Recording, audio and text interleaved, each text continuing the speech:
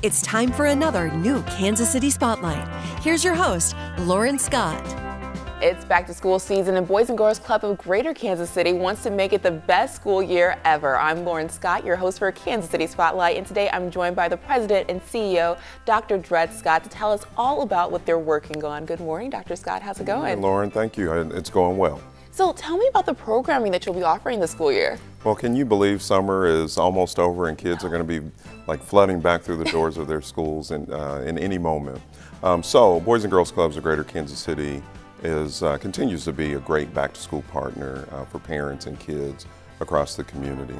And so our programs are linked around really four main pillars, one of those being education with a real focus on college and career readiness. Second pillar is public speaking and leadership. Third pillar is healthy lifestyles. That's where our youth sports programs come into effect, and then technology. So what ages is this open to? So we work with kids ages 5 to 18. That means kids as little as in kindergarten all the way up to seniors in high school.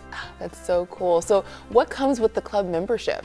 There are a lot of great amenities that come with the club membership. First and foremost, we want to make sure that that membership is affordable. We recognize that inflation is increasing, and prices are going up.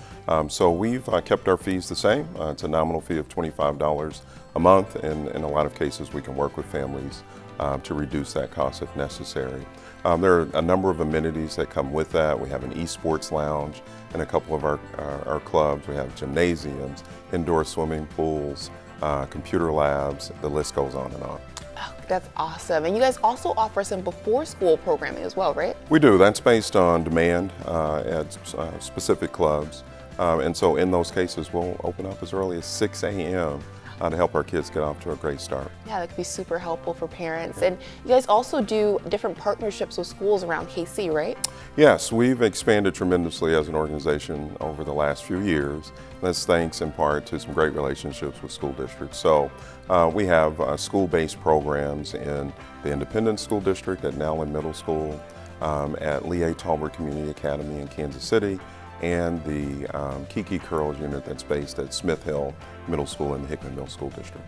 Super cool. So if people want to learn more, get their kids enrolled, how can they do that? So much more to learn. Those interested, they should visit our website, helpkckids.org. Okay, thank you so much, Dr. Scott. Thank you.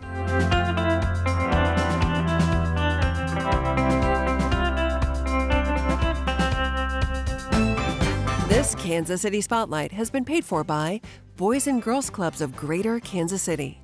For more information, visit helpkckids.org.